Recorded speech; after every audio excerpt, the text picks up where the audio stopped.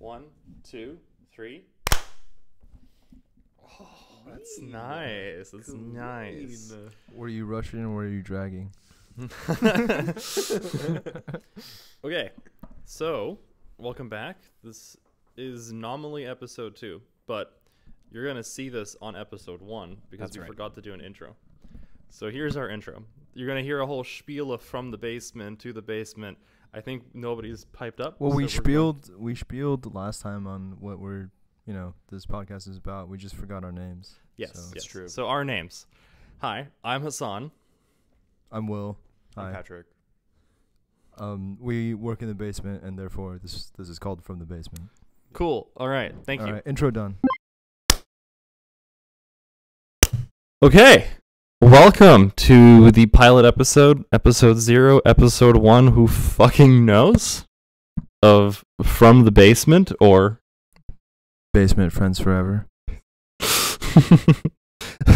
Don't look disappointing at me. I have nothing to add. All right. So, what's this podcast going to be about? Well, there's 3 of us. We all happen to be physics PhD students, and I'm very fond of these 2, so I'm dragging them to have this podcast with me. As you can see, shit's incredibly scuffed. We're in a room filled with probably 30 to 45 chairs. We each have a different kind of mic, and we're all holding them. So, there's that. Highest quality ever. The chairs are for the guests. Chairs are for the guests. I don't want to do the audio for like 40 people, I'm not gonna lie. What do we talk about here? What do we talk about here?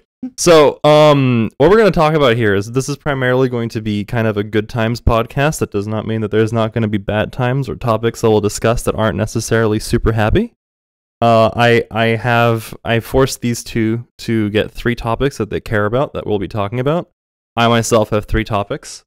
I have one that's silly, one that's kind of funny, and that's just me being me, and then one that is a topic that I think I need your 2 inputs on. Because it will determine how my wallet feels in the near future. Light. You have a plan for which one you want to start off with? Yeah. So Patrick and I, we've started the 5 a.m. train. That's actually perfect because I wanted to ask you guys about that. So yeah. That's one topic overlap. We're starting off super good. This is very good. Minus 10 minutes. Well, good.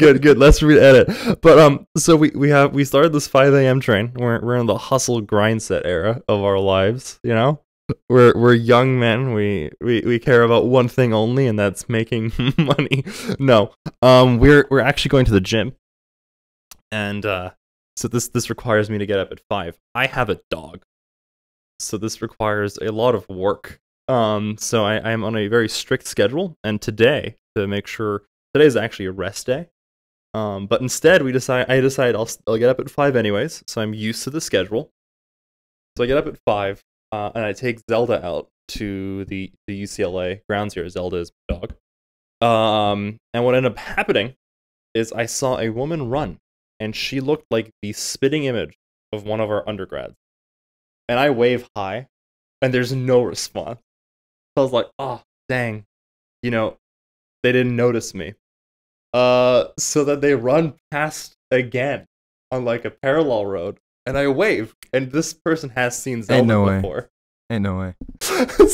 So I wave, and there's no response.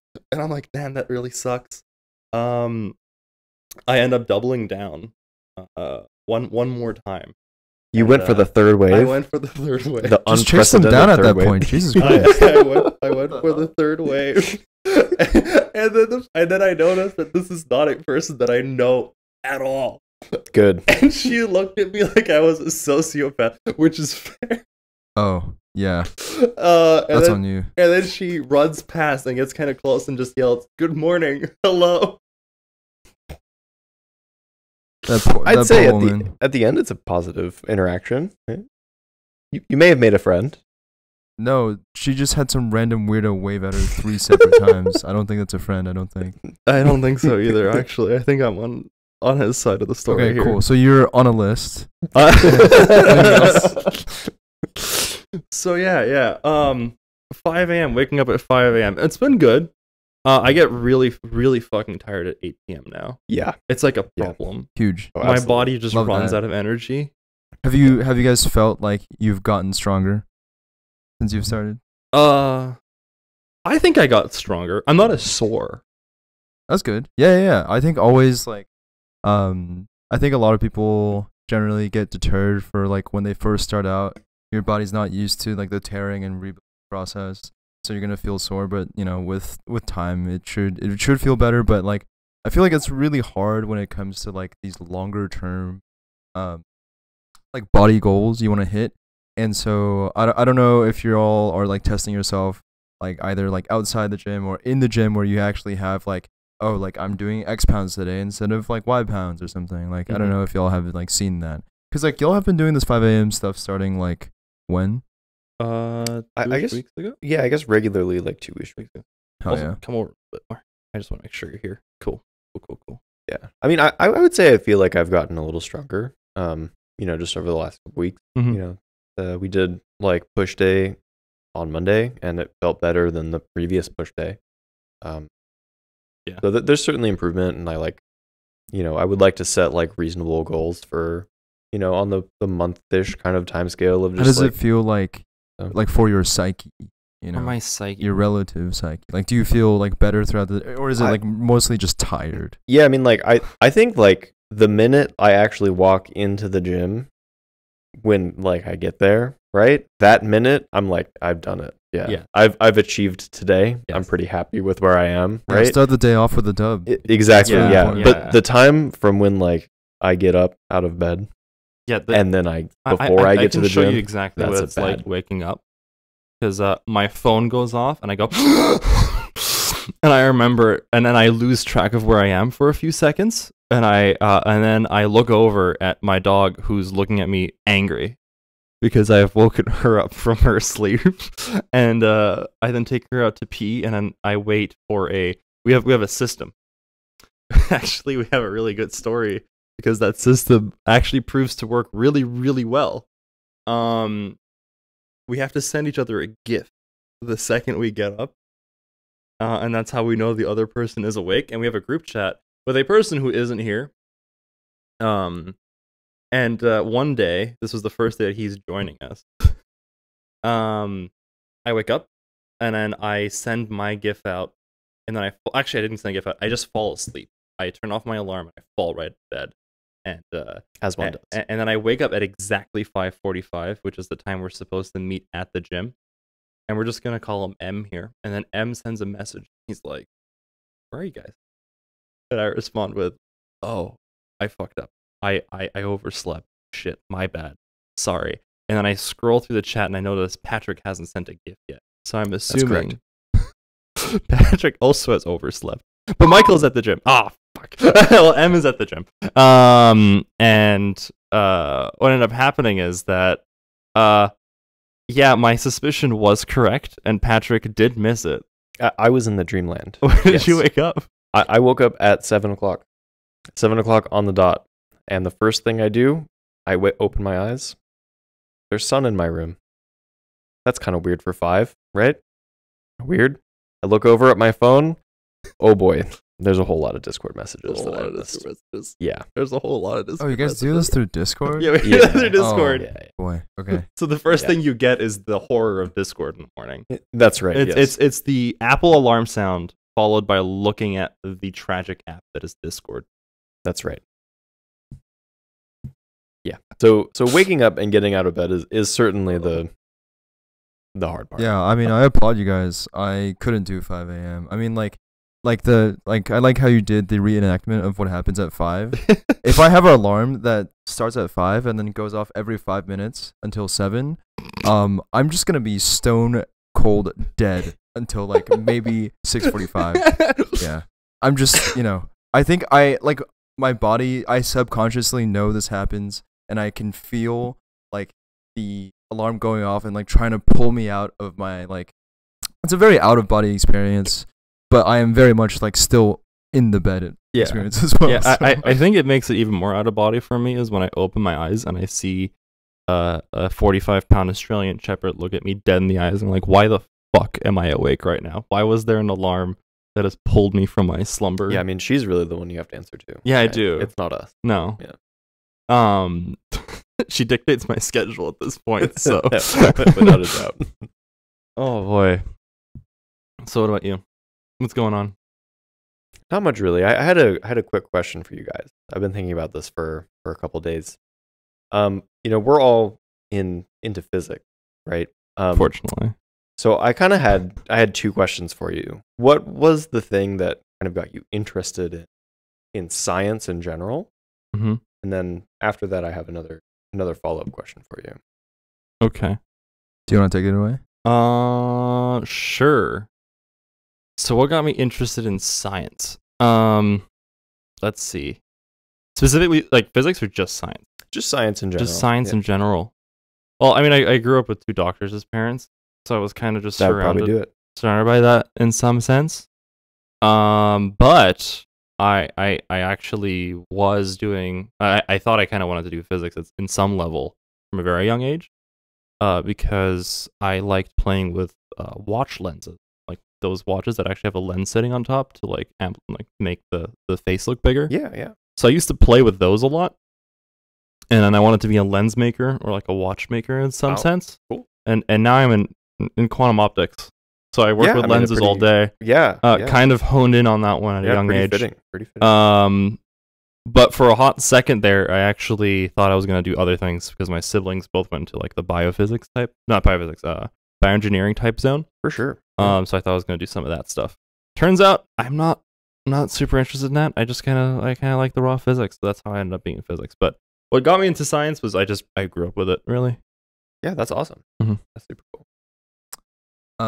Yeah, so I guess like my current reason, and I would say like the reason that I would like go right off the bat if you had a gun to my head would be basically I feel like I did have to choose between like the different sciences, but at the end of the day, I always go with physics as my favorite because I feel like it's the most flexible. It is the sort of modeling that applies to like just the scales, the raw scale of like what we're operating in. Mm-hmm. You know, we have like everything down to a really small scale, which is like the work we do, right? Sure. But also like all the way up to like cosmological or like the classical, all of these things explained in like one field entirely. I feel like it's just like really big bragging rights we get to have. But like even if you try to go off of this argument, if I had to like, well, actually myself right now, I guess like the real power of that really comes from the mathematical modeling,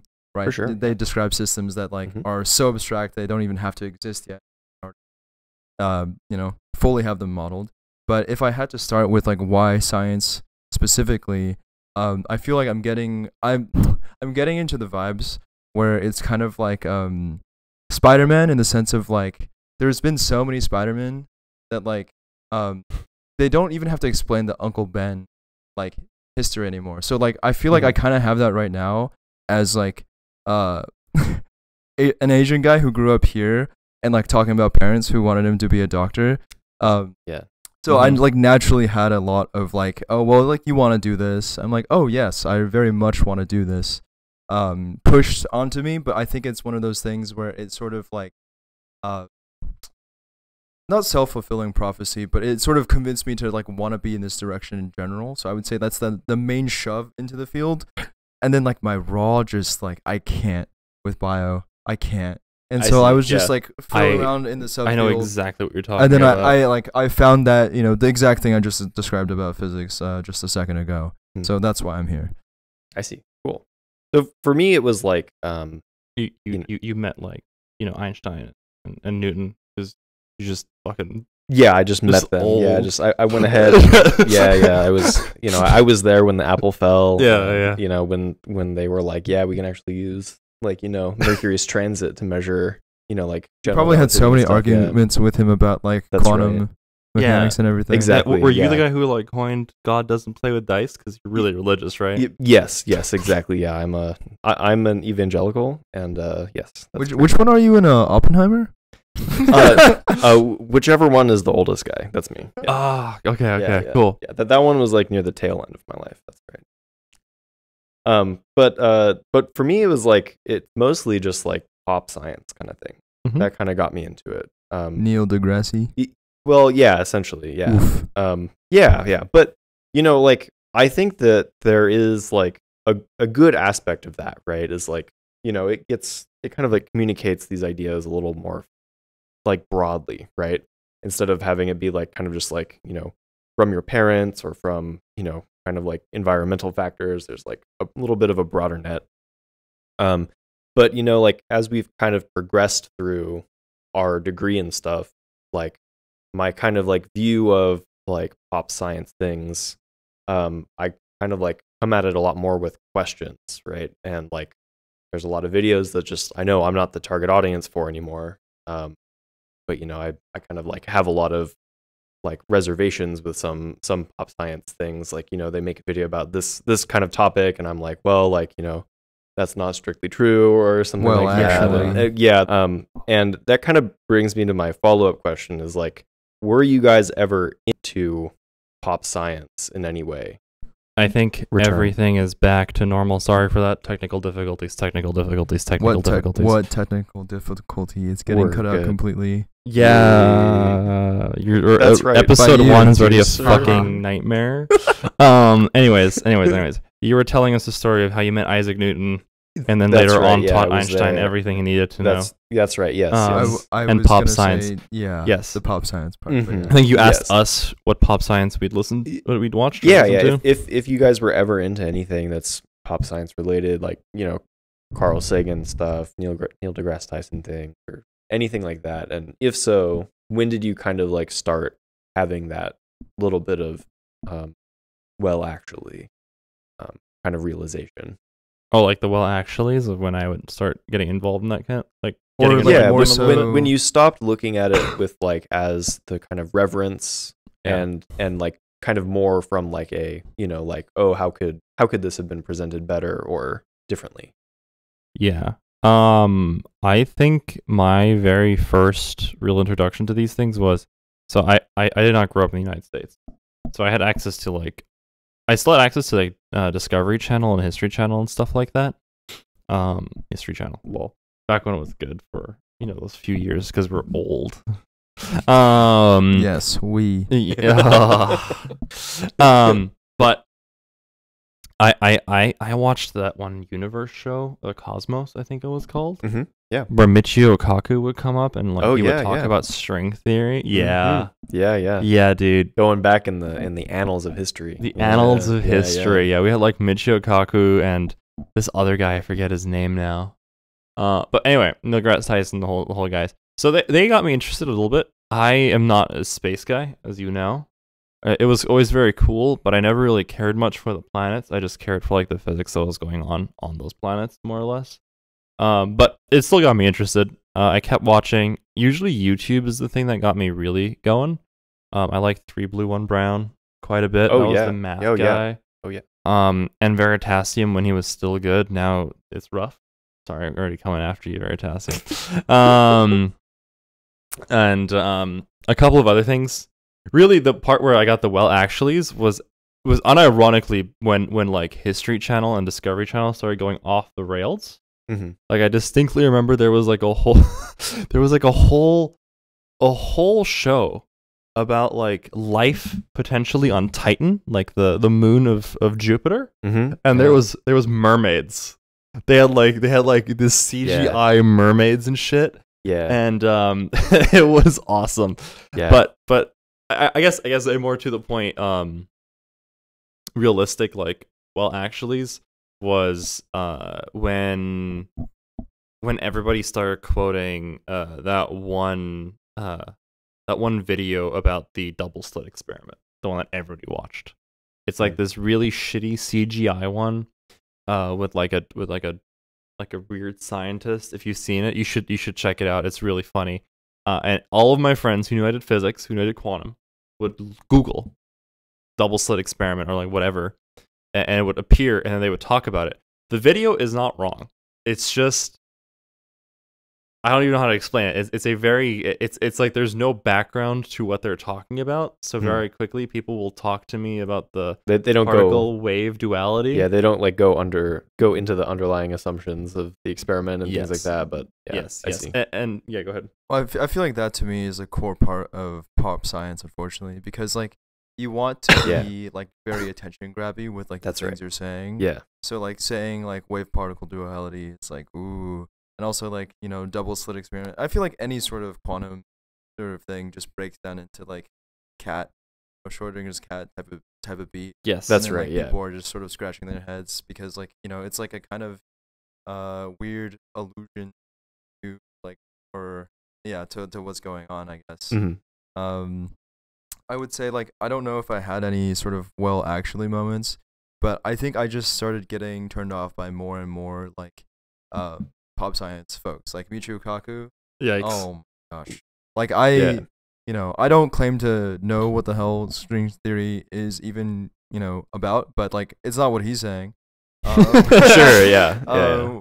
Let's see. Yeah. And then Neil deGrasse Tyson, I feel like was like before I knew what he knew anything about the substance of what he was talking about. Right. I was like, oh, it's like so cool that like this guy has like a degree and he's like so in touch with the public and talking to people. But I feel like as like more and more things came out about him, and also just like his actual just person, like just about like I'm the science communicator and I'm the one who has the degrees, so like that's right. Yes. Yeah. Everything I say is just correct. Yes, he's so fucking annoying on Twitter too. So that's real bad. He's so fucking annoying. Like, why are you talking about Santa Claus and shit, dude? Shut the fuck up. Yeah, let the kids have their thing. That's kind of what got me too. Is like I kind of like, for some reason, it was especially with him. It seemed like kind of like this like grandiose like person kind of thing, and like the more I learned, the kind of the persona became more like evident to me, right? And that's kind of what brought me to like, kind of reconsider kind of like seeing like pop science figures as kind of like, like the end all be all, and it's more not like, even just oh man, pop like, science, right? It's just also science figures. Like I know we're sitting at a university, we're sitting in the physics department, but Feynman was a piece of shit. Like Feynman was a super misogynist, and like he wrote multiple times about like how much he hates women, basically, and like people still rave about him, and I don't know. Don't meet your heroes. Well, yeah, I mean, I feel like almost all the big physicists are like absolute assholes too. I mean, Schrodinger, I just put up like you can go into the history on that one if you want. Sure, yeah. But like I guess like what I mean to also convey is like I feel like pop science at the end of the day though is like a really super like it's like trying to, I feel like the ideal version of that would be amazing. Like I think regular science like as you were saying, I feel like it fails so badly at like just the global outreach, right? Because like the idea of like, okay, well now I'm going to synthesize all of my work into like this past X years into like 5 pages. Well, there's a lot of like insane language you're using there. So let me synthesize that again into one abstract. Okay. But then you hand that over to someone who's like not in the field. Yeah. Like, you could hand it to like other academics and then they'll just be like, what the hell are you talking about? Yeah, yeah. Just kind of like the deepness of the specialty, right? Yeah. It just keeps going, so like, keeps going. Right? I feel like the people, sort of, I think, just because you haven't spent your entire life like working on this as like we're doing right doesn't mean you shouldn't be you should be excluded out of like knowing what we're about. And also like I'm sure on the other end of the spectrum of people who are like already kind of like science spooky and like why do we like throw billions of dollars at like any of this, for sure, is like I think that would help quell some of those sort of questions as well. Yeah, absolutely. Yeah, I think it's very valuable to be able to like try to convey what you do to anybody, right? I think it's valuable to like help everybody understand, like yourself included, right? So I think I'm just reminded of of one of the people I go to the dog park with, because he's sick. He would come with like, I think he's the best example of what you're talking about. Like he is the ideal, where he'll watch these pop science things, and then he'll take the time, if he's interested in something, to troll through the Wikipedia article or whatever he finds interesting. And Brave. yeah, very. And then he'll come to the dog park and he'll like genuinely ask me questions. He'll have and like he's 59 tabs open on his phone. That's right. He's like, but like he's really cute because he'll run up. He's like, I have something to ask you, son. Or, like I have something to talk to you about. That's perfect. And then That's he'll awesome. like, yeah, and then he'll ask me these questions, and he'll genuinely like listen to what I have to say, and he's like, that's beyond me, or in some spots, he's like, but he doesn't care. He just wants to learn a bit more. Yeah. Which is very cool. And again, like I'm pretty sure all your science friends appreciate when you bring up topics that they study and things. It's great. Oh yeah. We're just talking about a specific like brand of pop scientists who are genuinely kind of annoying. Yeah. Because I feel like they make it more about them than they actually do about the physics Right. or whatever field they're talking about. I think, but like at the core though, like I agree. I just think like it's a very sort of like honorable goal. Yeah. Yeah. Right. Yeah, 100%. Yeah, Yeah. for sure.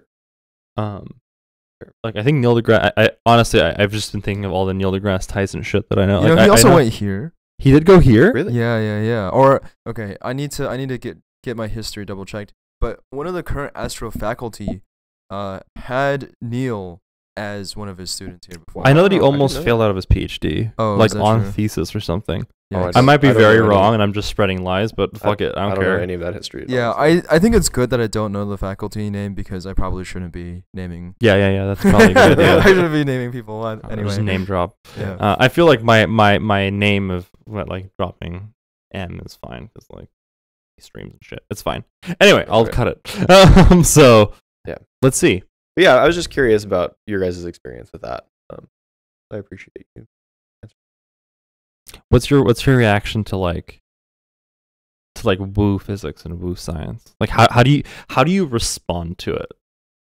I need to know. Like Wait, what do Yeah, you I mean mean? it's hard Woo? because like what the knee jerk reaction is to go like well actually and Well, just be like yeah. the most annoying person that's ever like for existed, example, right? you know, both of us are connected because our electrons are connected via the quantum realm. Oh, I see. That's right. Yeah, Oh my god. we're exchanging virtual photons. yeah, and right that's now. like we're all connected to everyone in the world at the same time. That's I right. wasn't planning on talking about this, but Did this you know that I'm reminds not me- touching the table right now? Actually, there's So like true. space in Yeah. between them. Actually, if you hold your hand there long enough, there's a % chance it just That you'll phases through. phase right through. That's right.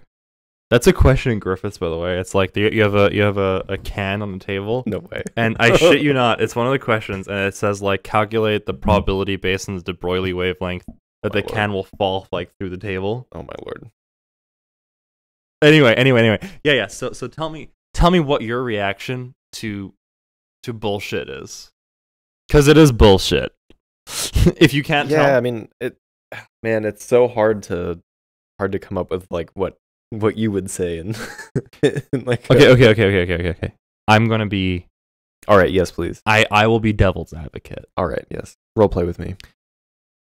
So, there's these. I actually read that the entire world was created by electricity, Okay. and that's the only fundamental force of the universe. And there's these guys, these plasma physicists who hold a conference, and they still believe this. Mhm. And these are respected people. Okay.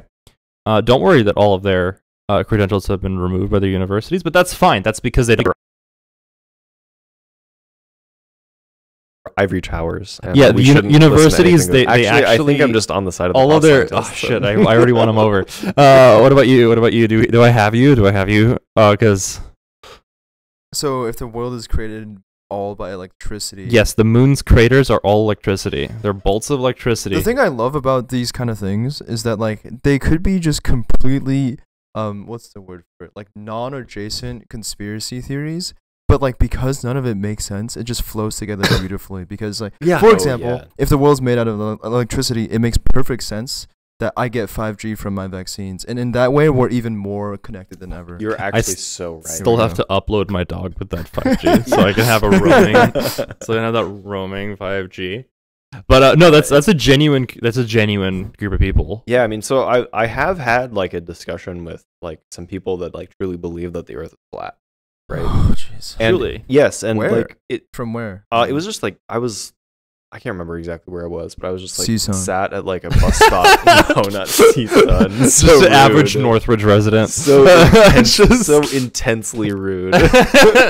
Did you go to the like doghouse hot dogs with them, and you're like, all right, so you see how this is a cylinder? You know too much about the area. I now, do. I'm mad about it. Sorry. Doghouse is great. Go to Doghouse. You may Not find sponsored. Not Yeah, sponsored. definitely not. Could be. No, I don't. Doghouse. No. Okay. So, Sorry, episode 1. I'm already stamping out our any possibility of funding. Yeah, but I Oh, yeah, can't remember brother. exactly where it was. But I was like having a conversation with them, and I was coming up with like decent rebuttals to what they're saying, right? And it's just they're on to the next argument. They're on to the next Yeah, thing, yeah, and yeah. they're just like, this can't be right because It's of so this, easy to just keep going, but what about?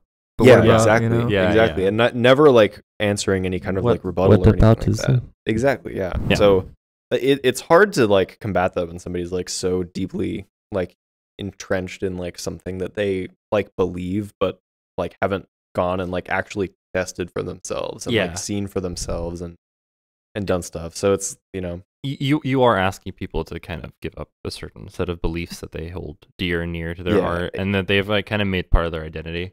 yeah. So And- I sympathize to some degree. Mhm. I think my sympathy kind of drops off a cliff when it starts hurting people, Mhm. because I have for seen sure, yeah. these same set of It's- gurus eventually like go into homeopathic healing or shit like that. Sure, yeah. Um, And I'm not saying that like people that yeah. like are into pop science are all like this, right? No, Like, no, no, there's no. certainly varying For degrees, sure not. right? And like for the most part, like if somebody says something wrong that they saw in a pop science thing that is like wrong at like some limit, but is like correct, You just leave it like alone. classically, It like you're doesn't just matter. like whatever, Yeah, like yeah. who cares? Like yeah, you're cool, you're interested in it, and like if they're interested in learning more, you can like say like, oh, but like there's a caveat or something, but like And I to stay away from politics, at least for this pilot episode, the problem with a lot of these conspiracy theories is like if you keep digging, it always ends up being some bullshit anti-Semitic stuff, which is the other like worrying part of it. Yeah. Anyway, yeah, there's certainly harm in I things like that. love conspiracy theories. I love watching that shit though. I know way too many. It So- can be very So entertaining. one of my favorite. Sorry, one Oh, last thing yes, about yes, pop yes. science. Yes. And then we can move on. I will say it's still, I think it's like, it sucks that I have this sort of like gut reaction to like, oh, but like what's your source on that, and like Yeah. what cases are you talking about? Mhm. But at the end of the day, like also like independent of like that, I think it's like an honorable thing to do to like attempt to communicate. But like at the end of the day, if it's inspiring more people to get into science, I think like it's like serving its function to a big asterisk. on that, 100%, I Yeah, guess. yeah, But yeah, I agree. But that's also what we're talking about, right? As long as you're good to first order, no one cares. It's Yeah. just when Yeah. Yeah. things get off the rails a little bit. Yeah. Yeah. So have you on conspiracy theories?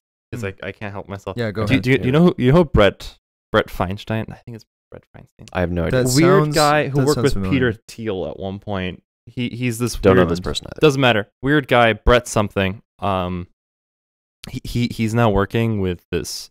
So he got discredited as a physicist, and like he usually droves. He like goes around UCLA searching Oh, for this like is a guy. yeah, this is a real guy. He will go around. Sorry, I meant that as like he's like currently still alive. He's currently still alive. like- He lives close to here. And he will go around UCLA looking for the rogue like theory grad student. And he'll ask to help him publish his work through their name because he's gotten discredited. And he'll like pay you money to check his math and like help you write his papers. I'm pretty sure you're a little bit aware of this. No. You've not heard about this? No, I haven't. But I'm only smiling because like I'm down for a quick vote. Yeah, yeah. What are you It's talking about? well, the problem is your name will be attached. Well, no, Anyway. I mean, like, I'll be like, this is like totally nature.com, and Yeah, then, like, yeah, have yeah. like a HTML. Yeah, like, I'll thing. make it for you. Yeah, We'll exactly. work together. Yeah. Regardless, this dude's kind of a nut job, and he like made his money through Peter Thiel and like all those group of people. What and field is this? Physics. Like, No, oh, sorry. I mean, like, what subfield? I have no idea. okay. It's like some niche theory of everything bullshit. Nice. Good. Yeah. Low yeah, energy yeah. physics. Need more of that. Yeah. So, but Mhm. like he's gotten no traction. So he's now decided that his new life's purpose is to do something called the Galileo Project because he believes that there's aliens right now, right here, and the government's hiding them. True. And he's working with this one like professor from one of these Ivy League schools who has tenure and they can't fire him. Oh, that's And hard. like he is Good. convinced, and like he's like, this is the planet they're from because of this and this signal. It's so sick. That guy go burn in hell because he like he will try his That went best. He He will try his fucking best to come off as one of these science communicators, one of these pop scientists, but it's just a conspiracy theorist.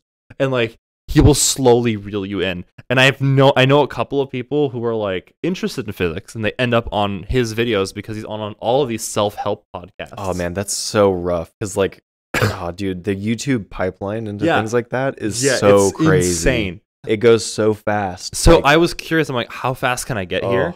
So I looked up, all these self-help gurus, and I just kept scrolling, and I hit the self-help guru and then physicist, and eventually he will come up. Oh no! Oh man, that's so bad. Yeah, it's so rough. That's like incredibly depressing. Yeah. Holy shit. Yeah. But like, anyway, you can see him if you want to ever visit him. You can just sit outside of like where the theorists are here. I think I'm good. And eventually he'll trove around. He'll appear like a lost puppy. One of my friends. I'll stick to my place in the basement. One of my friends, who's very near and dear to my heart, no mentions will be said, at one point didn't know that this is the guy, but he ended up like tutoring his kid. Wow. No shot. Yeah, 100% shot. You know this person. Best TA in the universe. Oh, I see. Didn't know.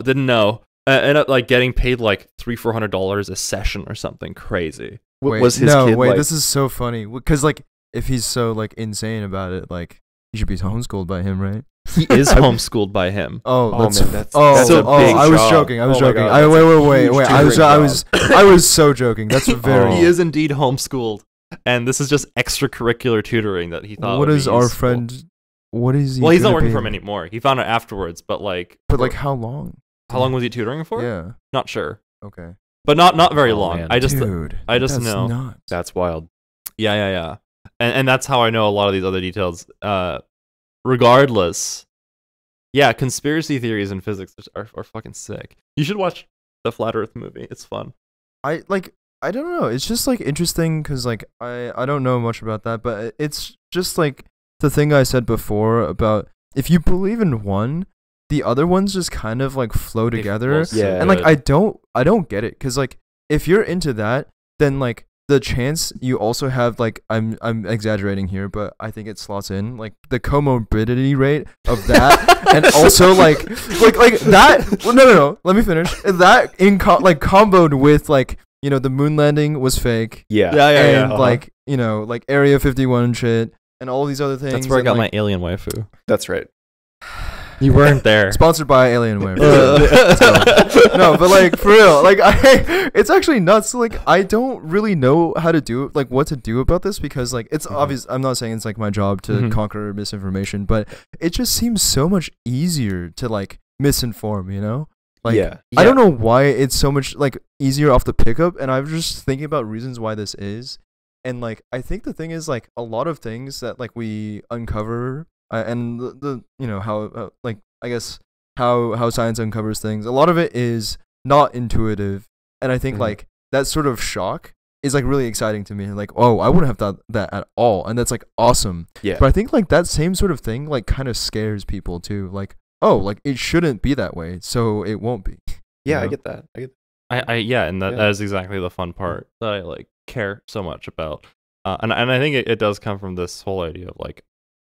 You don't want to be surprised almost, I find, especially with a lot of these people who are, and I've heard other arguments that just bother me a lot where they're like, well, originally, the guy who thought that washing your hands as a doctor wasn't taken very seriously. So all of these people are just visionaries. And I'm like, first of all, that was in the like fucking 1800s. Yeah. And second of all, now we have peer review and we actually care about these things. And like science has moved on from like, it's horrific racist origins in like the 1940s of how it operated. And like we've changed. Things have changed significantly. So like these nut jobs ultimately are nut jobs because they're doing things. Also, you can see a lot of how these guys operate, right? Like what they care about and how they move. Where we're familiar with the PIs here and some of the professors here, and we're kind of familiar with how the science works. Like you publish, you present, you have all of these colleagues. We have like multiple grad students we all talk to. Whereas this guy, runs around the department searching for a random grad student he can pay money to to Yeah. publish on his behalf, Mhm. I'm not taking him seriously. Like, or Yeah, if you're there's- on Yo, but, self-help like- podcasts talking about your work, you're not a serious person. Yeah, speaking of self-help though, what's his contact info? No reason. Unironically, I can get it for you somehow. Please don't. Also, all these episodes planned between an hour and a half, so we still have plenty of time. Yeah. Boy. We have so many more conspiracy theories I could talk about. What conspiracy? What flavor do you want? Oh boy. I was gonna move away from that. Ooh. That's fair. That's fair. Where are you gonna move to? I was gonna say not to keep us on. Is that he old? Is he's old? No, actually, that's not a conspiracy. That's just a known fact. Dude, you I think. fact. Moving on. All right. I think the keeping it on science stuff might be tiresome to the listener, but this is, I feel like, more for us for right now at least. And This is so for like us. so I to like him. what I Me what I too. what I mean Selfish. what I I like mean it. He's is like, selfish. This is for us. can I finish my thought? But to totally keep it on science stuff still, I actually, one of my main topics I wanted to talk about with y'all is actually about, like, less about the science specifically, but also just like more on the mental of like being in the field, person. and talking to you guys specifically about like how you handle like, imposter syndrome. 'Cause, like, I feel like this is a thing Unironically, I can deal get it with, for like, you all the somehow. time, and it's really hard because Also, all these episodes um, planned between an hour and an I think hour it's and a a half, so combo we still of, have like, plenty of time.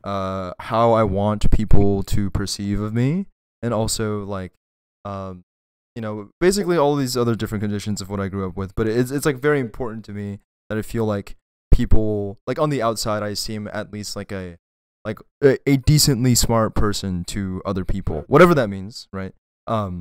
And it feels very bad to me a lot of the time when I sort of expose that I like don't know a thing to people who I feel like I have to hold this facade up for, and so like that's why I feel like for you guys I have a lot of questions all the time, because like I'm comfortable, right? But the moment I'm exposed I guess, that I don't know something, I feel like I don't take it very good, and very well. And I also think like, but like that's just so weird to me, because like that's a skill I feel like I need to and should have in the long run if I want to keep doing science, right? Like that's like the, I feel like, core part of research is like, you're tackling a thing that like you obviously shouldn't know everything about, or else like, why are you even attempting it? But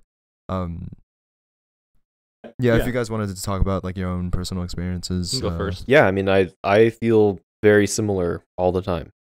Like the things that I don't know. I mean, like it's probably like especially true when I'm talking with you, right? Like if you ask me a question that like I just don't know the answer to, right? I'm not gonna lie to you. I'm gonna say like I don't know for certain. Like, I'll try to explain to the degree that I know. And like, it never, it like rarely like feels good to like not have the answer, right?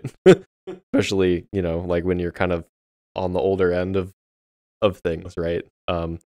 So it's, I don't think it's, I think that it's good to just be like upfront about where your kind of like knowledge gap ends, right? Knowledge gap begins and ends. And like I feel like it's the better way to get to whatever it is that you're trying to know. And because like usually the person that you're talking to has like some inkling about what is going on, and like you can either like help fill in each other's gaps, or like you will at least know like where the question really lies. And like I feel like some people like kind of exploit that in a way. There's a lot of people that find like validation in like knowing more things than the person that they're talking to, and like they kind of can be real jerks about it, right? And like that is the worst question is one that you know the answer to and are just waiting for someone to get wrong. Yeah, exactly. That happens when you a couple of times. yeah. When we'll continue. like when you ask if somebody asks a question, then they know the answer to it, right? And like they're just like seeing like what you know. Like that's a frustrating thing to have happen. And like I don't think that ever like ends in a way. Like Like there's always going to be somebody that has that like kind of like bone to pick, and like they want to be the intellectual, and they want to be that. But I think in general, like especially the people that like we're surrounded with, that isn't like an attitude that's really prevalent. At least I hope that is also your experience around us. And like that. Yeah. I like I said, I think I'm really comfortable with just being vulnerable. Like what I consider vulnerable is, you know, just not knowing a thing and asking you guys. But like again, I don't want it to be like a sort of pressure situation of like, you know, oh, like I had better know what like they're gonna ask me. Like because like I mostly ask you guys because like, you know, it's a combo of like trusting like your knowledge, and also just like a time save in the sense of like, oh, if this is like a super like simple misconception I have here, and you're just gonna like like a quick course correct, I'm down. But like, you know, if you don't know off the top of your head, I'm like, okay, like that's fine. I'll look into it more. You know. Yeah. To add to what Patrick was saying, so a lot of the imposter syndrome that I face here, is like this weird ability to perform things quickly in a weird way, where like I can give you a perfect example, like the Arctic box, right? Where like the new one came in and everything, and I saw the device. Don't worry about this. Is like technical jargon for a second, but like device DB basically has like all the listed devices that we care about. I opened it up, it wasn't right, and my immediate response was not, "I am correct. They sent me the wrong file." I was like, "I'm wrong. I have no idea how this box works. I just wasted $10,000. I don't know how I'm going to tell Wes this thing and da da da da." So my brain rattled that off. And this also extends to other things where I always worry about, like the imposter syndrome sets in really. Like I sometimes worry that like I'm just not good enough at posing the questions that I need to like actually pose to complete my PhD. Like am I good enough to actually like figure something out? Is the one that gets to me a lot of the time. Yeah, same. And the thing that has helped me a lot is basically just asking, you know, you or Patrick or like, you know, like I'll ask him like in group meeting, I'll sometimes like ask him a dumb question. But that's the best way to like get through the imposter syndrome for me, I have found, is asking that question that I perceive to be dumb, because worst case scenario, the person responds and is an asshole about it. But then they're an asshole about it. That's their fault. Yeah, that's exactly. not my fault it's absolutely anymore. Not on you. But like the imposter syndrome question is, I genuinely think that unfortunately it is not one that can be easily like shooed away. Yeah. I don't bring this up to like just, you know, here on the pod we solve. Oh no. I think more we solve imposter I think syndrome. less like solving. I think the mindset of like you shouldn't go on trying to solve imposter syndrome. I think it's just a thing that you end up, it is incorporated into who you are when you're working in a field where you're looking at things you have no idea what you have no idea that you're really working with because it's new. And I think rather than like be scared of it, just go like, okay, why am I feeling this? Well, the reason I'm feeling this is because I feel frustrated that I can't solve the thing fast enough. But then kind of sit down for a second and go like, yeah, this is the third box at UCLA that has this thing. Maybe I don't have to solve this very quickly right now. And that's okay. And you can ask your lab mates, and like if they know the answer very quickly, sick. Learn how they know the answer very quickly. But also know that, you know, your lab mates either have more experience in that specific thing that is, you know, brand new. Or and if again, I think this is another part that kind of morphs into lab culture. If you're ever going into grad school, lab culture is really important. I've told him and you, I think, and Thomas multiple times that like the only reason I am here is because they're here. Don't go join a lab because of prestige. Join the lab that you know you can work with, because imposter syndrome is going to set in. And if your lab mates aren't there for you, or are those group of people who will like put you down for not knowing something, your time will be miserable. And I think that's really it. Like you will have imposter syndrome, it won't go away, and it's the people around you who will like help you alleviate it.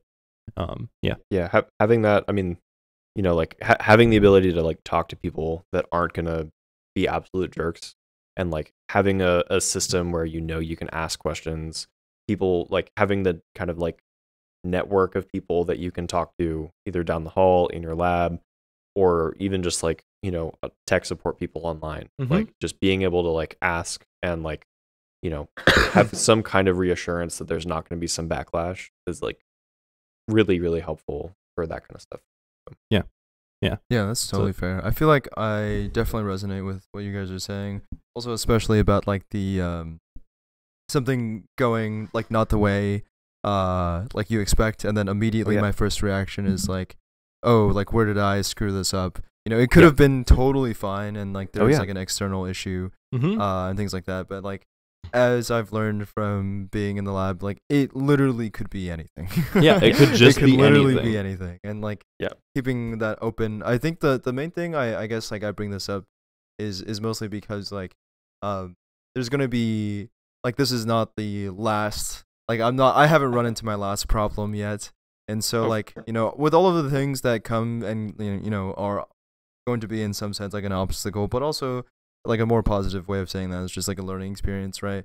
I feel like it's just something I'm just gonna state this, I guess, but like I hope to reach like a point where I can like not have such like catastrophic reactions to like mistakes or like things I feel like I should have already known. But yeah, so I'm just rolling with the punches for now as well. And yeah, that is just time, right? That just comes through time purely. Yeah, I mean, like unfortunately, I think the thing that probably will make like anybody more comfortable with that is just getting a catalog of mistakes. Yeah, right. Exposure. It's like, you know, I got a big old catalog. Yeah, I mean, I distinctly remember when I was doing my ATC presentation, and then Wes was just grilling me about that one thing, and Michael genuinely thought that like I'd failed, and it was just like, nah, that's just what he does.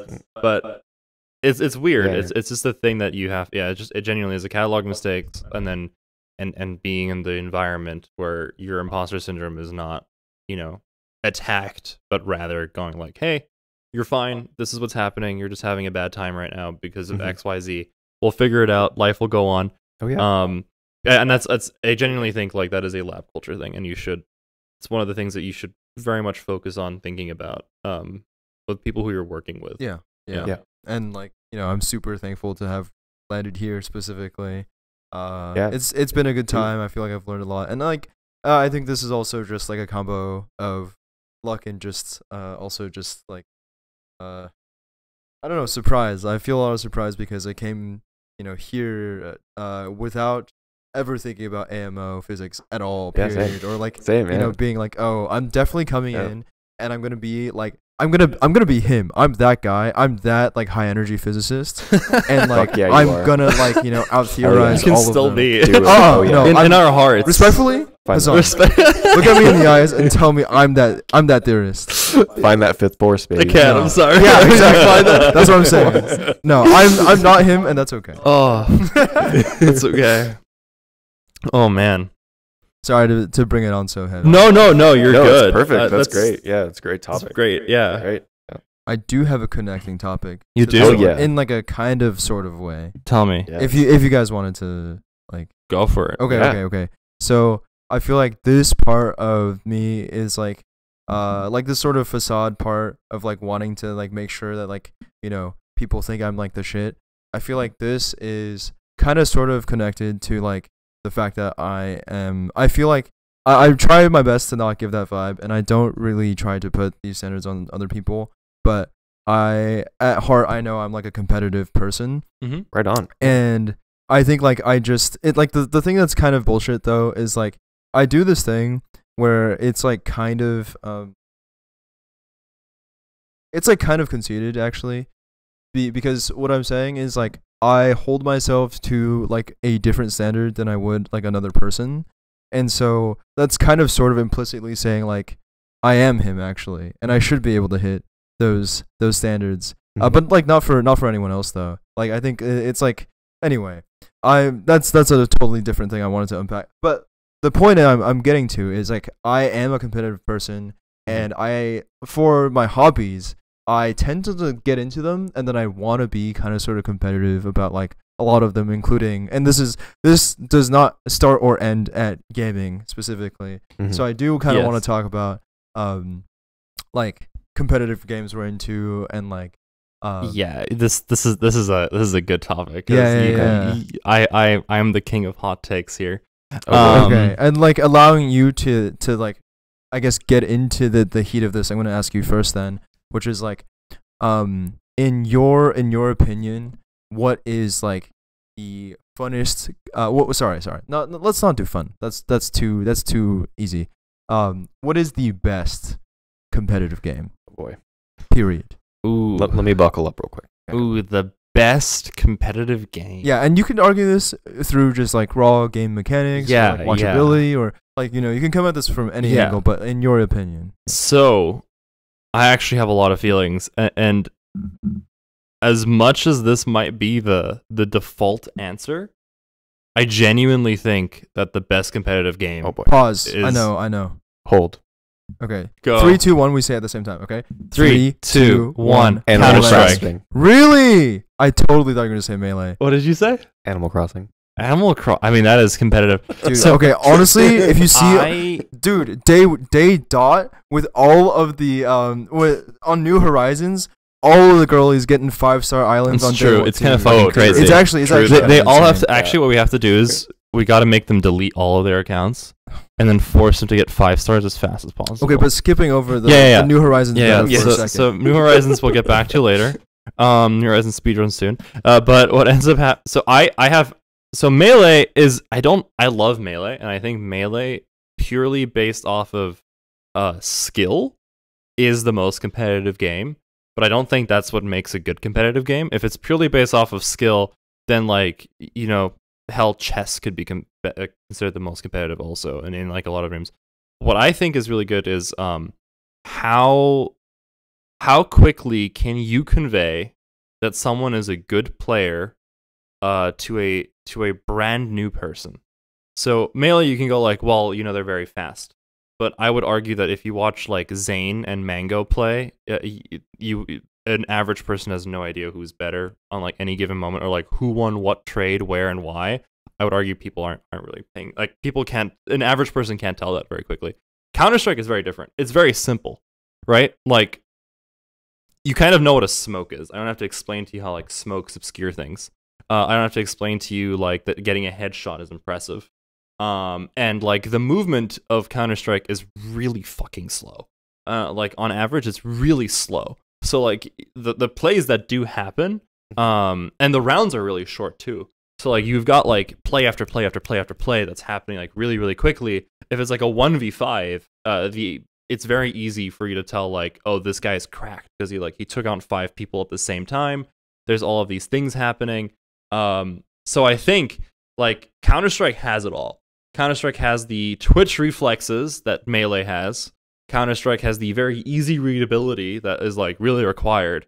And then Counter-Strike also has the like meta play of like figuring out when you have to buy things. Why do you have to buy things? Who does what role? I think it's really cool. To be the little devil on your shoulder. Yeah. To your devil's advocate. Earlier. Yeah. I feel like this is rather charitable of a take coming from you, just in the sense that I mean that specifically because like I feel like you famously in the sense that like me and Patrick know this, which is like you don't care about casuals. I don't That's care right. about And casuals.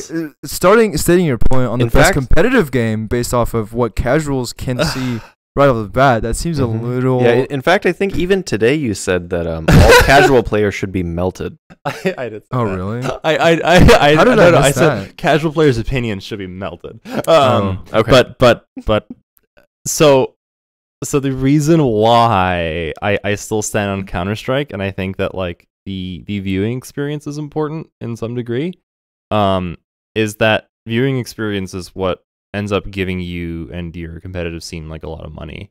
And I think that is a very important aspect of it all. And I think Counter-Strike doesn't skimp on its competitiveness while still being a very entertaining game to watch. Whereas like a lot of other competitive games which have done certain things that I very much disagree with, and I will stand on it, have done it because of like really dumb decisions off of like Reddit bullshit. And that's not because of the viewing experience or anything, but like I genuinely think Counter-Strike has the pro scene that is equivalent to Melee, but then also it has a viewer experience that is better than Melee because of like the game is just more readable. But if you put me in a vacuum and you're just like, nah, you're asking me to go like, if let's say tomorrow esports isn't a thing anymore, right? We're back 2000, early 2002. Tournaments are just springing up. Counter-Strike hasn't gotten. Well, Counter-Strike was already big, but like hasn't gotten to the point where like it's huge in viewer experience. And you'd ask me the same question, I would say Melee. I think it's just because of like Counter-Strike has proven to be the most successful esport like to date. They still have multi-million-dollar prize pools. They still sell out. I think they're still bigger than League, which is fucking crazy. And like they've done it League's since. on the downtrend, I think. Is it on a downtrend? Kind of, sorta. Yeah. But yeah, I think I kind of agree with you in the sense of like, even though I was just, I just thought it was funny to. No, to shit on you it for is a fair. second. Like, because you do bring up something fair, but I think that is more me going like, how should you build your game versus yeah, exactly. I think that's the point I was going to, which is basically like, I think a good competitive game should have a low, like, I guess low skill floor, and also I think the really cool thing is having that high skill ceiling as well, to sort of exemplify the sheer like difference that like your pro players in the scene have. And I love Melee. If you want to get good at Melee, you have to play for like 5 years. If you start right now, you won't get good enough. Yeah, and I mean, like, just kind of like hammering home on this kind of like viewer watchability, right? Like for a game that is very competitive and very skill based, like PvP and World of Warcraft, right? Mm-hmm. Like if you try to watch an arena match, it's right, fucking awful. It's horrendous. Dude, I've played and I don't know what the hell goes on. Yeah, it's terrible. There's too much going on. Like, the best people have to have like different sound cues of different abilities going off, and like. Yeah, the readability an average is just so bad. Yeah, an average viewer just has no shot. A new viewer to the game has no ability to understand what is going on. Yeah, and I think Age of Empires, which is another game I really enjoy, has like a weird double-edged sword in that too, where I think it has like this. It has a very similar like problem where the game is very fun to watch. If you watch professional players do that, it's like they're fucking machines. Like they'll be pumping out things perfectly. They have like this insane memory of like how to like put their builds correctly and all that stuff.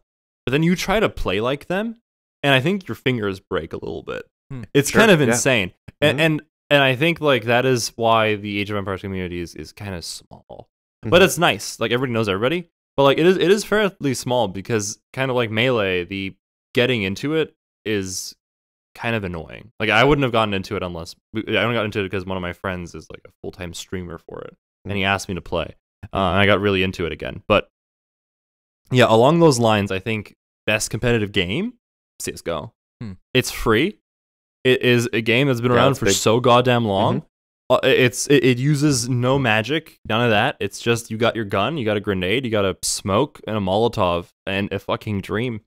I mean, like, I wanted to touch on that point, but basically, like, this is like less about, I guess, best competitive game. Like, the point I'm about to make is less about best competitive game, but just like something I appreciate about like good design, just in general, is like it's like the more impressive it is to me really comes from like how much like mileage you get out of like a really simple idea. And right, and like your point to like, okay, you're a guy with a gun, there are also guys with a gun, and like if we had to chessify this a little bit, like they all have the same pieces as you. It's simply just like a matter of like positioning and timing of all of these things. And so like the raw simplicity allows for like all of these like different complex layers to come in if you cared, like if you so choose to like engage in that way. And I do agree that like that's like the best part about like gaming. And that's another thing with Counter-Strike that's kind of wild. Also, gonna come over a little bit. Worry. And another thing that's kind of wild on the Counter-Strike front is the fact that like on paper the game sounds boring as shit. You've got 3 minutes to plant a bomb. Your movement speed is dog water. And like you've got guns where they do very little damage on certain spots of the body and all these things. But like on paper, the game doesn't sound that interesting. and then you play, and you're like, oh my god, this like rotation speeds, how are they so fast? How do all these things, and like the game is so goddamn intense that it's just really hard to. It's really hard to describe how well Counter-Strike does its thing, and I think that's why it sucked away my life for so long. Also. Yeah, I mean, something that probably helps is just kind of like the speed of a round. Right? It's so short. Like you can just like, toss away what you just did and just be like, okay, I'll just go again. And like the just moments, a few minutes, right? It's okay. The esport moments of Counter-Strike are legendary. Like Tarek winning the nationals was wild. I still remember that. Or like I remember the boost on Overpass, like it was yesterday, where they did a 3-man stack boost. A guy had a scout, and you could like over the wall watch a sight and the enemy spawn, and he headshotted them, and like the entire crowd at like in Poland freaking out that like these guys did it, and like they kept a broken glitch in the game secret through all of their scrims, through all of the game, until one match that like was so important. They're like, okay, now it's time to pull it out. Like all of those moments, they're just legendary. I don't know. Counter-Strike is such a legendary game. For sure. Yeah. That's a good answer. I don't know if you also. Yeah. What about you? What is your competitive game? It's okay if you don't. I kind of don't. I mean, like I just kind of because I'm so like just kind of in World of Warcraft, right? I just like watching the best people that play the game that I play. What's the favorite format you like to watch? It's just the Race to World first. Hell yeah. It's just who Europe can is the kill. best. Okay. Only for now. Anyway. This is an American citizen who just voted today, by the way. That's right. Yeah, that's right. We actually walked him to the walked me box, to the yes. box. Yeah. And as I put it in, I noticed that my German citizenship has further faded into the distance. I think I said this to you guys, but like this is the second election I've ever voted in. Yeah. I've never lived the one that was previous to this. I think it was the midterms. Midterms? Yeah. I think it was the midterms. Yeah, midterm. Because like I've never lived in the country that I was a citizen of until like now. Yeah. Based. Congrats. Yeah. It took a long ass time. That's a story for a different pod episode, and we actually know everything is working. That's true. Yeah. This is where we find out that he never pressed come play. back, and I'm just like, no, I checked. I got up and checked twice because I'm so nervous. I don't care how bad this episode is. I'm having a great fucking time. It'll be fun. Just chilling. Yeah. But yeah, I don't know. Competitive games are near and dear to my heart too. I am a massive fan. Like I tend to say that I'm quote unquote not a competitive person, but I don't think that's very true. Because when do you say this? I don't think I never believed that. What the hell? Wait, what? as you two know, one of my most famous lines is "You'll never be conk." It's just you'll never be conk with that fucking mindset. But no, I think when I say I'm not a competitive person, I think my better way of saying that is I think competitive sometimes gets a really bad rap, where people think you're a dick, like to your teammates and other things. And I don't think that's a competitive person. I think a competitive person very much knows that if you're a piece of shit to your teammates, you're not gonna get very far. Agreed. I'm competitive with myself more than anything else. Yeah. Like I think that's a healthy thing. Yeah. To some degree. To some degree, yeah. There's limits. There's limits. Yeah, there's limits to everything. In that sense, but yeah, because I really hate when I'm like playing with my friends or doing anything that's in this regime of things. And then people start going like, oh, actually, like we're playing against a bad team, and like we only lost because we did X. Yeah. But, like you lost, like that's it. Like you just lost. Figure out what you did wrong, and then move on. No, I agree. I think 100%. I totally agree, and I think I wish more people could just like view, like if they wanted to be competitive about a game, they could like view it that way. But I think unfortunately a lot of people just refuse to budge from the position that like, oh, it was I who made the mistake, you know, or like it was my fault. Yeah, to some degree. But I think like people that can admit that, right, and have like the growth mindset, go back and like see their mistakes and learn from them, try it better the next time, like that is like a really good positive skill to have. To be a little bit more like social engineering for a second, like if you like pragmatically speaking, if you're playing like a team game, right, Mhm. and like your teammate fucks up, causing you to lose or like delay or whatever, Mhm. like it is like strictly speaking suboptimal to flame them, right? Because like For sure. you're wasting your own time. Oh yeah. You're also dealing psychic damage to them, and you're Yes. probably also dealing psychic damage to yourself Yes. for how Yeah. tilted you are. So like really like holding it together and just being a well-adjusted person. I know it's hard for gamers. But It's like, hard. but, They're the like, most suppressed. seriously, We're the being most well-adjusted suppressed. might actually be optimal. Just saying. Yeah. Yeah. Like being a nice person turns out to be the optimal play. That's crazy.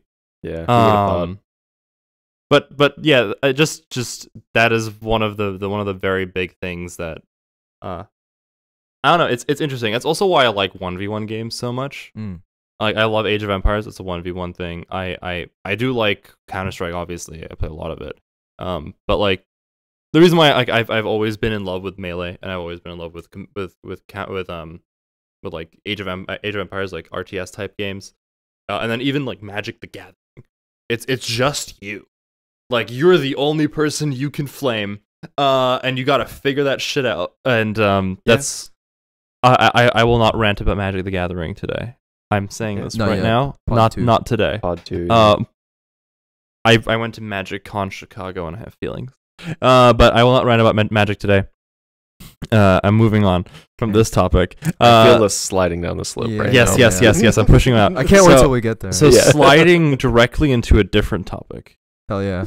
that is nothing related to physics or video games. Well, I don't think. Boy. Yeah. Wait. I don't. The Venn diagram of me doesn't like. Yeah, I don't have any expertise doesn't outside of go those two outside of things. that, but I want to get into Japanese denim. denim. You're gonna have to explain quite a bit. What do you? Yes. So there's these. I wear jeans a lot. Like I Never some heard people of would them. argue that I have a fucking uniform. Not today. But generally speaking, I will have like a jeans and some random fucking shirt on or whatever. And Fashion is my passion. That's right. and I would like fashion to be my I passion. see. So I've made it one of my New Year's resolution that every month I will buy myself a nice piece of clothing. Oh boy. Yeah. And this month you have decided on Japanese denim. So if I were to do that, then I would knock out maybe more than just a month worth of it's just stopped. No, there it is. Yeah, so basically I would knock out more than just a month worth of the budget that I usually put I aside see. because they're kind of expensive. Yeah. So let me hone you guys in on what this is.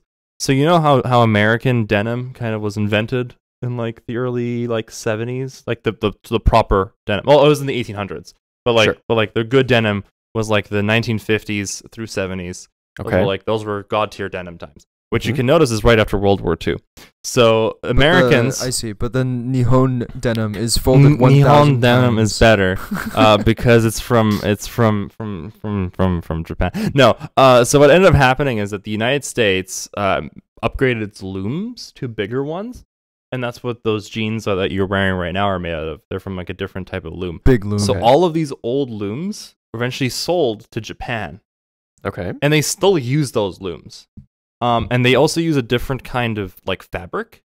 So what ended up happening is that these craftsmen like revive this old American like jeans type thing. The only So problem is Japanese denim is old American denim. technically it's very similar to old Oh. American. I think they've Hmm. changed a lot of it, but like the looms and all that stuff still was like an old American trend. Also, like a lot of these like old pants were left over in Japan after soldiers left. They just didn't want to take them with them, so they just threw them away, and then they got reused. So it's called salvaged denim. Okay. But they're apparently like super duper durable. Like a lot of workers will wear them there, and they're like really nice, and they look really well fitted, and they have really nice color. And I really want one because I wear jeans a lot, especially to work and stuff. Sure, yeah. I would just be dropping like $100 to $200 on them. I mean, that's like honestly speaking, that's like not terrible for pants. Yes. Yeah, it's like at the most like 2x a pair of American jeans. Exactly. And I always know. have two pairs of American jeans anyway. So I'm like, if one of these is better than two, then I feel like I can justify this purchase. But yes, I one of my New Year's resolutions is to try and get better clothes. So now can you verify I'm gonna verify. that the jeans that you may purchase have been like, actually made on one of these like old American looms, So I or think are they like just I'm new looms that are modeled off of these old looms? so I believe that if you want one from the actual old American looms, you have to go to Japan. You have to go to Osaka, I see. and then you're dropping like $500 to $700. Okay, that's quite a bit more. Yeah. But if you want one on like reconstructed looms, and I believe that there's some companies in America who will even do that, but they still have like the Japanese process. They use the Japanese fabrics and all that. That's when the price drops a little bit. I see. So I wanted to test one out from like an American brand before I try out the. Now, is this New Year's resolution? Does this apply to like new clothing of like every like two? I guess like does it have to be a different like slot of clothing? Like, could you have a whole good New question. Year's set by the end of the year? Yeah, I think that's basically what I'm doing. I bought shoes. Oh my gosh. I bought like what did I buy in January? I can't remember what I bought in January. Oh. I bought my really nice Union made sweater, the black one. Yeah, Nice. that's good sweater. I like that one, and then I bought some like very fun shoes last month. And okay, we're still fine. Yeah, we have like a few more minutes left, anyways. And then I bought some nice shoes last month. So this month I'm looking at like pants, and I'm leaning towards these Japanese denim pants. But I wanted to hear your guys' intake if you're like, nah, this sounds like a fucking scam. Oh, I mean, like about Japanese denim specifically? Yes, or if you're like, listen, these are jeans. Yeah, there's better things you can think about buying. I'm kind of curious to hear your input. Like, what? I don't know. I mean, like I find jeans to be a very versatile and like valuable kind of pant that you can have, right? You know, especially given the fact that you aren't like a shorts guy, right? I don't hate shorts. I don't necessarily see any value in you investing in shorts. I've never seen your knees. I man. don't wear shorts. And what? I've never seen your knees, and I don't think I ever Yeah. will. No, I hate shorts. They make Yeah. me feel naked. Yeah. Make me feel naked. So given the fact that you aren't a shorts guy, right? Mhm. I kind of see jeans as like the best like catch-all kind Yeah. of like option you can have for pants. Like if we're talking about like daily wear, if you're talking about like, you know, like I want some like fancy, like nice kind of like dress up pants, then obviously maybe jeans Yeah. aren't necessarily the way to go. But like sometimes dress up jeans can be pretty sick too. I feel like I'm leaning into my weebness. Yeah, You're gonna make definitely. fun of me. I mean, you guys better fucking Of make course fun I'm of gonna me. Well, make fun yeah. of you. But like, it's mostly gonna come from a place of like love. No. Excuse you. Couldn't be that. No, a place of like, wow, it really cost that. It cost that type, much. type Wow. of thing. I think like Money I bags over just here. like trust your sense of style and like taste to get something that looks good. But I Mhm. will say something that really does it for me. Like I don't really wear. I mean, I have a couple pairs of jeans. But I will say like this is kind of hard to ask because you can't try them on there. But Yeah.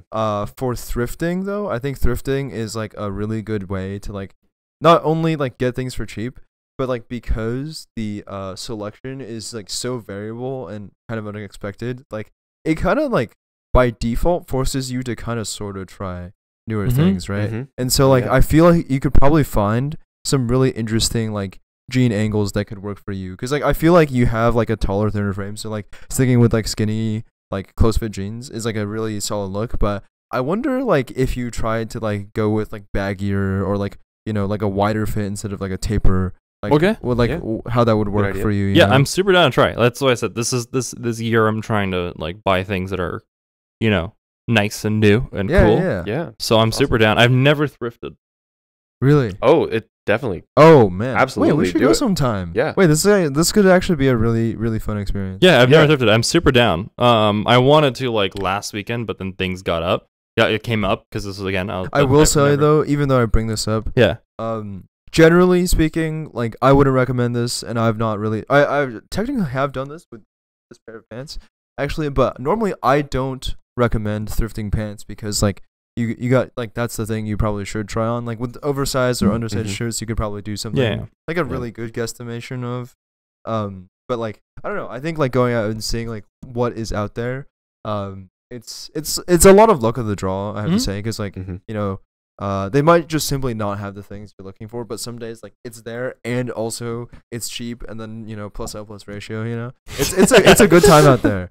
Yeah, I would recommend like if we wanted to make it a whole like day out of this, you could go to like Melrose and like we have like Ooh. that is Yeah. that is a thing that I Cool. wanted to do. I want to go to the Trading Post so bad. yeah. I've been The here whole for. street is like a gigantic. Have you been? Yeah. I've been. Fuck me. And also like I complained to you. Remember? I I've been know. here Yeah, for, it was just 8 like last years, week. Yeah. and I've wanted to go for 8 years. really. Oh my gosh. I've never Well, gotten a chance. I mean, okay. I'll. You know what?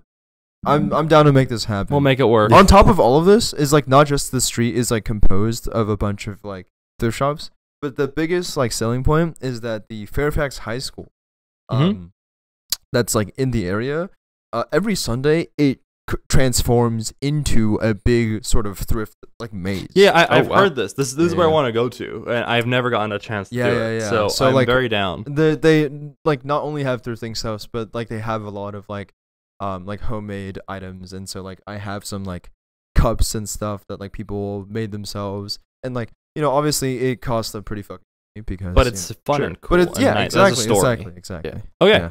No, I think that's awesome. I think successful pilot, successful first Yeah. attempt at this. yeah, it's Hell yeah, brother. Thank you I think so we have a much. mix for We have like mix of we have everything. sound clips. I will have to obviously figure out how to edit and all that stuff. But thank you so No much rush. for being here. Hopefully we get better as we go on. If we stay at the same level, then that is impressive in a different way. But Never but underestimate. we'll keep going. Posting schedule, all that stuff will be done later. Don't worry about that right now. This has been from the basement or the basement or whatever fucking Working name title, we'll come working up title. with. You'll see it at the bottom right there at some point. Goodbye, everybody. Goodbye. Bye bye.